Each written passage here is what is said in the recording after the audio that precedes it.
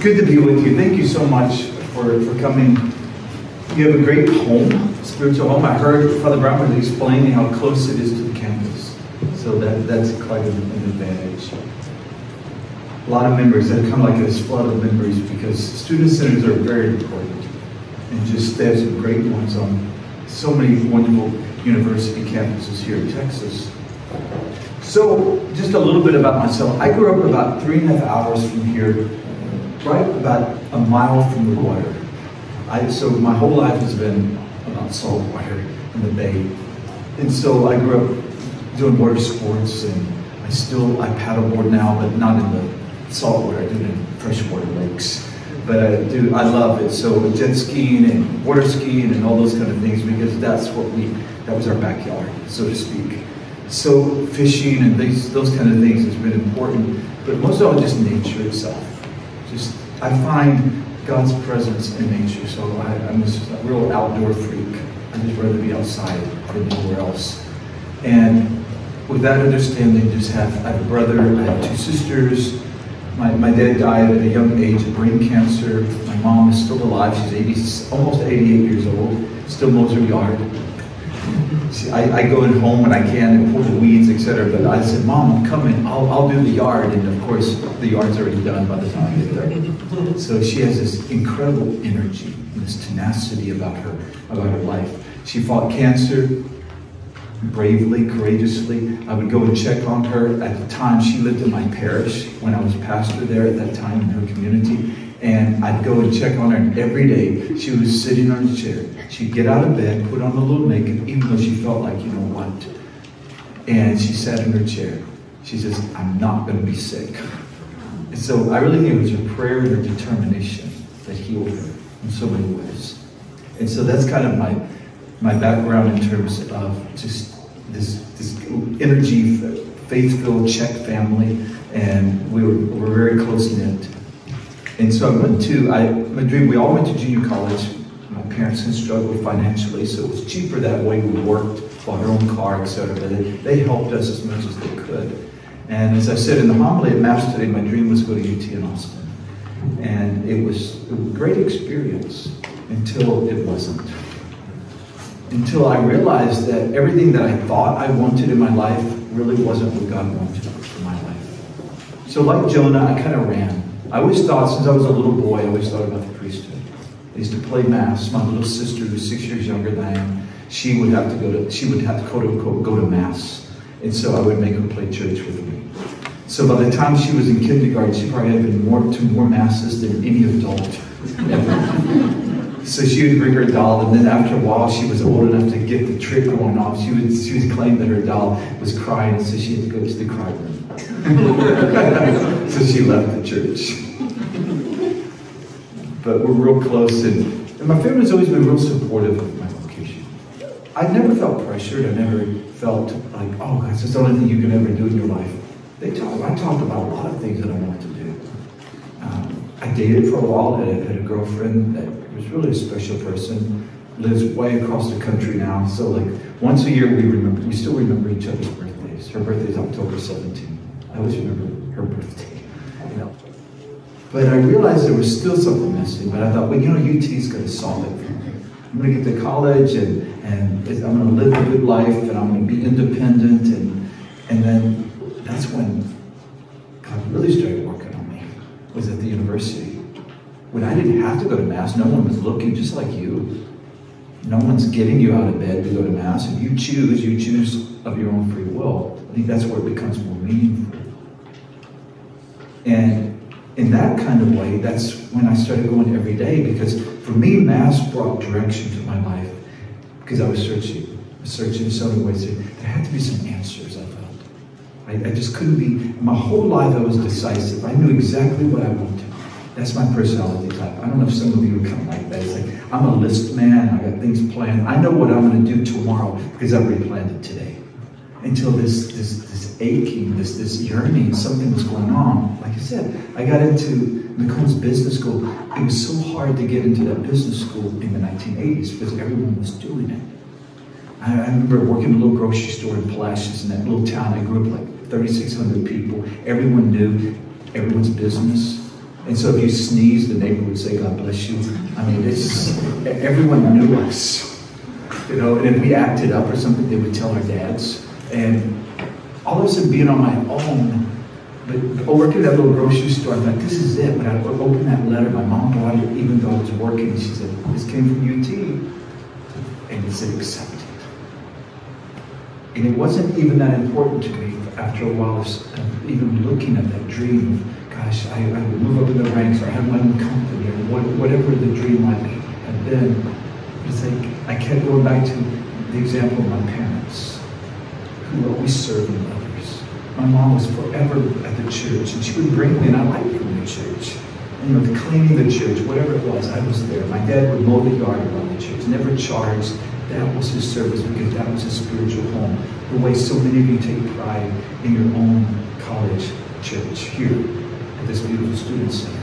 It's like, no, this is our home, our spiritual home. And every Thanksgiving, we always had someone around our table from the neighborhood. We always had a woman, maybe a woman that lost her husband, or never married, or an older person. There was always someone there, or they were preparing plates of food to give to someone to bring before we sat down to our family meal. Because that was important to my parents. It was always about reaching out to others. They taught us it can't be just about you. You have to see if you're willing to give of yourself to others. And so through that example, that came back to me when I was at UT. Amidst all the partying, and my roommate was going out all the time, and all the opportunities on the college campus, but it wasn't enough. And so finally, after months of searching, going to Mass almost every day, I realized I had tried the seminary. And I have to say, that was close to 40 years ago for me when I first started. And I never have regretted that journey. Did I ever think about it at times, because I've been a priest for more than 33 years, did I ever think about what it would have been like to be married? Of course. But I realized God was calling me to something greater, something not better, because there's not comparison, but something greater than that in terms of service. And so as a bishop, it's always that reminder. They gave me a ring when I was ordained, reminded me every day that my spouse is all of you. They're calling me to say that their dad died, or that their husband was in an accident, or something happened to a child. In the middle of the night, I had to get dressed and go to the hospital and sit with them and cry with them and just listen to them. And that has always been the best part of priesthood for me, is that sometimes we think priests are here behind the altar serving. That gives us sustenance. That's how we feed God's people. But the ministry is in the middle of the night sometimes. Ministry is when no one else was allowed in the hospitals. When I worked in Victoria, they allowed priests to go in. And they put the space, I call it the space suit, and I put on everything that was possible, and nothing was showing but my eyeballs. And families would weep, knowing that their loved one who was dying or very ill was able to be anointed by a priest. And the opportunity to serve in the community as one of the chaplains for the police department, and ride along with them and be on call, so they would call me that someone has died. We need you to go with the police officer to tell the family that something happened. The opportunity to baptize, the opportunity to be with the people in the most joyful times of their life, like weddings, preparing couples. I've witnessed hundreds and hundreds of weddings. I've had thousands of baptisms and masses in my life as a priest, 33 years, and I've never grown tired of celebrating the sacraments, never. And sometimes it can be maybe 5 masses on a day, because there's a wedding, and then there's a funeral, and there's another mass, and sometimes it's unreal. Tired physically, but never lacking in the enthusiasm and the joy of being able to celebrate Mass. I love that. To make a real difference in people's lives, and to counsel with people. So I went back to school, after 10 years of priesthood because I didn't have enough counseling skills. And people were coming and they were wanting, and I've always been kind of known as a good listener. When I was in high school, it could be 10:30 at night, and I'm in bed and I'm studying at my desk, and there's a knock on the window. Gary, open up! So I go around. It's one of my friends, and he broke up with his girlfriend, or something happened. And sometimes they were drunk, whatever it was. It was told you, Gary. Gosh. So I've always been a counselor in so many ways. And then as a priest, early on, it's amazing. It's like people trust me because I have a call. I've spoken to people on airplanes. I've gone to, as a priest, I've had an opportunity to go to so many places in the world, to so many different countries and religious sites, and people in airports, people across the world that they don't know who I am, but they know I'm a priest. And automatically what takes sometimes weeks and weeks of trust building between a therapist, let's say, and their client, a priest gets it just like that. It's like, you don't know me and I don't know you, and they tell me things. Maybe things that they've never even told anyone else. And so on a mountaintop or in an airport or on a train, it's amazing the places where I've heard confessions or been through counseling sessions with people that says, I just needed someone to listen. And they turn to a priest. That's gratifying. It means that I have to always keep that trust. It means that I have to work at who I am and being authentic and being a person of prayer and working through my own issues, of which I have many. But that means never being afraid. And when I fail, like Jesus is trying to tell us today in the readings, he has mercy. It means we turn to him. So some of the best opportunities of my priesthood have been found in the confession. When I found a confessor that could hear my sins and to forgive me in the name of Christ, just as I've done that so many times for other people. So in order to do anything in life, and especially you trying to live your faith in a secular world, it was tough for me when I was growing up. It's a lot tougher for you. I recognize that. It's a lot tougher. Why? Because we've changed that much? No. But we have different opportunities. See, sometimes they're not always the best ones. When I was growing up in that little small town, like I said, we had accountability. For me, there was never an option. My brother and my sisters and I, we had to go to Mass every Sunday. Absolutely. We never asked. If my brother came in, if he came in a little tipsy, let's say, at 2 in the morning on a Saturday or Sunday morning, he knew. There was no question. If you got a hangover or not, you go to Mass. But I'm grateful for that. I'm grateful for my parents giving us that kind of example, but also giving us those boundaries of saying it's always about God first. So how do you handle living your own faith, and how do you know exactly what God is calling you to do in your life? It begins with your relationship with Jesus. Pope Francis says it all the time. We have to encounter Christ. It's not about what we do in terms of loving God. As the Bible reminds us, it's the fact that God has loved us. And I spend a lot of my time as a priest helping people to understand that love. Because I have, from grown men to college students, to little ones, to women with working, or with children, etc. What we all have in common is that when we're really honest with ourselves, so often we feel like we don't deserve to be loved, or that maybe God doesn't love us. Or I've got to go work real hard at making sure that I can convince God to love me. No. The Word of God is very clear. It's not that you have loved me, it's that I have loved you. And when we believe that and can truly accept that truth in our life, everything changes. When you wake up every day knowing you are one of the beloved of God, that God loves you that much, not because you worked at it, not because you deserve it, or because I don't deserve it, but because God loves us as we are, not to be someone else that we're not. I spent so many years in my teen years and early adult years trying to be someone that I thought God wanted me to be, or that my parents wanted me to be, or my friends wanted me to be, or that I thought I needed to be, until finally I can have that sense of self-acceptance and say, I'm going to be who God has made me to be. And for God, that was enough. And if God wanted me to be someone else, he would have made me someone else. And so when we have that kind of self-acceptance and that kind of self-esteem in a healthy way, with humility, not about, kind of having a bloated sense of ego, but the simple truth that we are loved by God and God has created us out of that love. Then the work of allowing God to enter our hearts is already there. It's already done. Because we're just opening ourselves up to God.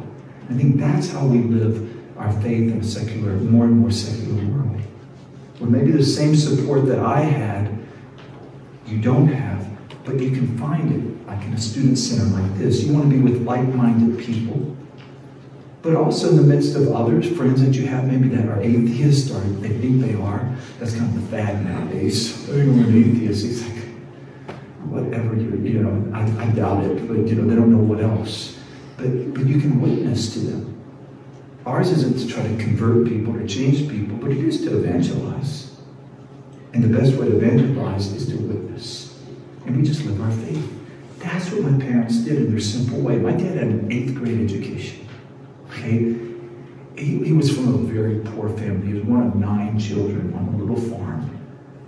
Like 100 acres trying to feed all of these mouths. And so he had these great sense of values.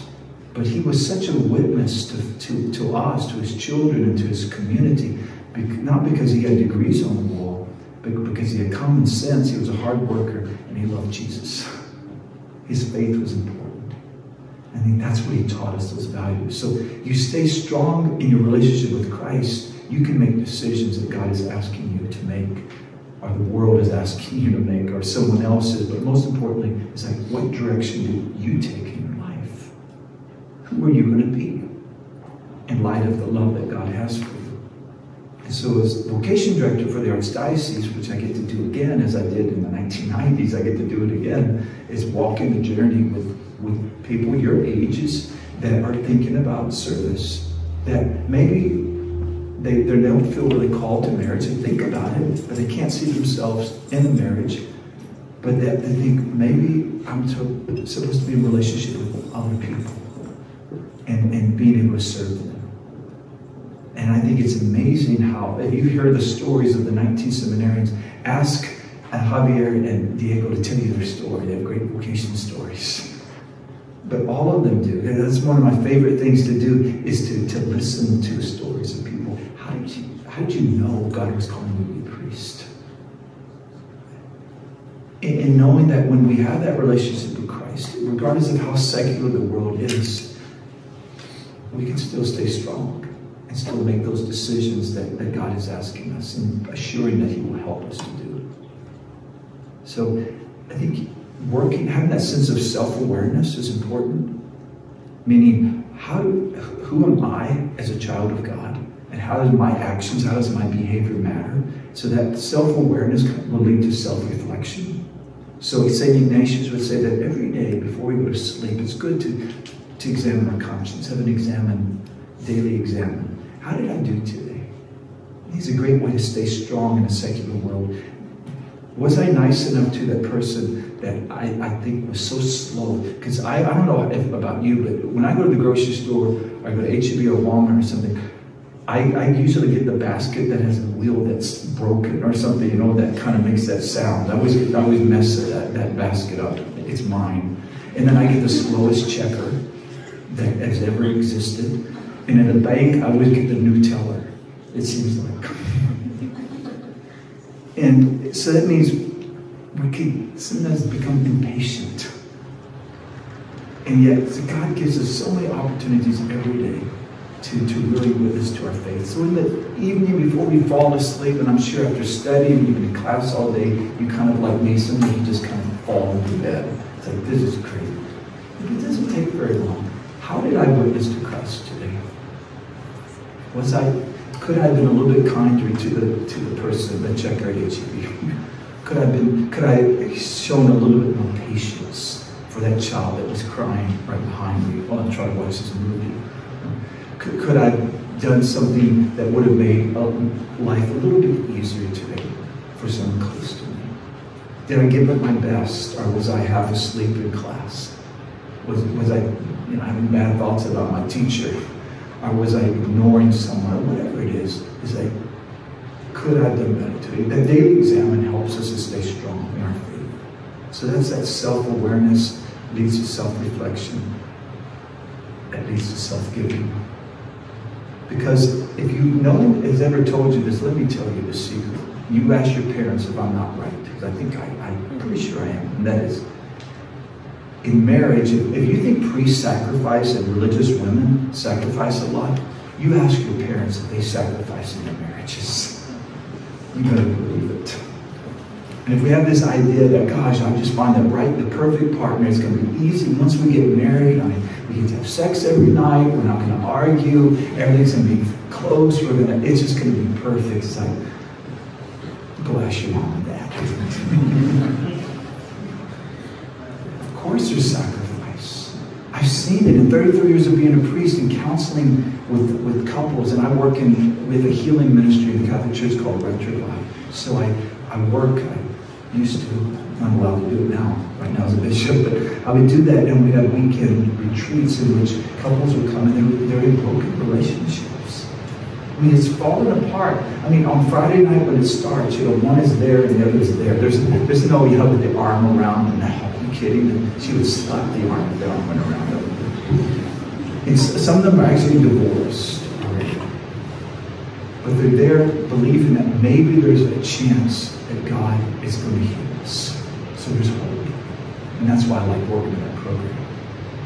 And it's amazing through the testimonies and through the work that they do, how on Sunday morning so often that hand might go around the shoulder. And those couples always teach me, if you want a good marriage, you're going to work hard at it, because you're going to sacrifice. Priesthood, is it an easy road? Heck no, it's not. But neither is marriage. Neither is it the call is to be single. Oh, that's okay. You think, oh, that's it. I'm going to be totally independent, etc. There's a lot of sacrifice in that. There's a lot of sacrifice in being a religious man or woman today, living in a congregation. Sister Anna's here, our associate vocation director, so we're glad she's here with Anna, the administrative assistant that keeps all of us straight and everything in order in the office. But is it always easy, sister, to live in community? No, I mean, you don't sing kumbaya all day long and everything is perfect. Yeah, there's struggles. So how do we stay strong and vibrant in our faith in a secular world? It's to understand about the sacrifice. That's why there's always a cross with a corpus on it in the Catholic Church. That reminder of the sacrifice that Christ has made for us.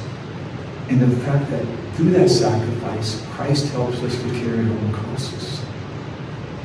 So there's no sense of perfect vocation. What we all have in common in terms of vocation that comes to us through our baptism is that we're all called to holiness.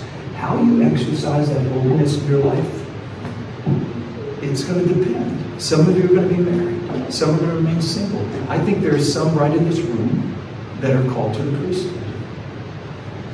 And maybe you're thinking about it, and maybe you're running like Jonah from God, but eventually God always wins. Or there's women that are thinking about a religious life and living in community and prayer and evangelizing in that way. But we all share the call to holiness. And how we live it is by our own choice. It changes over the years. I am not the same person now that I was when I was a priest 33 years ago. I guarantee you. Thank goodness. We mature, we grow, we deepen, but only if we look within ourselves, only if we have that sense of self-awareness, self-reflection, are we able ever to truly do self-giving. Or the church would say self-donation. Husbands and wives in marriage, in a true Christian marriage, have self-donation. They give of themselves. It's not a 50-50 relationship. I've seen husbands carrying 99% of it, because his wife is ill, or something's happened, or whatever's going on in her life, and vice versa. For For the women that are doing it, it's just, that's the call in those marriage vows. Those are the vows that sister has, the vows that promises that I made to Father Brian at the priesthood, at our ordination. But it's all they call to holiness. So I'm just asking you this evening to think and reflect on that call. How is God calling you to be holy right now? How is He calling you to evangelize when you're on the campus in classes? Or when you are maybe, maybe you probably never go, but other college students have heard that sometimes they go to bars. I don't know. You probably don't, but some of the college students will. But if you find yourself in a restaurant, or you find yourself amongst your friends, including those that maybe don't believe or haven't practiced their faith for a long time, how do you witness to them? Through your call to holiness. And the more you practice that, the more you're going to find what God's calling you to do for the rest of your life.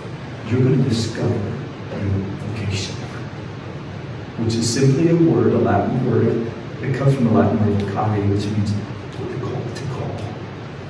We all have a call. It begins with the call to holiness through baptism. And through that self-reflection, that self-awareness, that self-donation, giving of ourselves, not living in a narcissistic, self-centered way, but trying little ways every day to give of ourselves, God will reveal the vocation that He's given to us. So don't be afraid. Don't be afraid to live your faith, to practice your faith, to witness to Christ. And don't be afraid to be caught by God, so to speak. Even if you're running from God right now, don't be afraid to be caught. Because God will always catch up with us. But give of yourself and not being afraid of doing so. So that's my prayer for you. And I'd like to come back and see you again.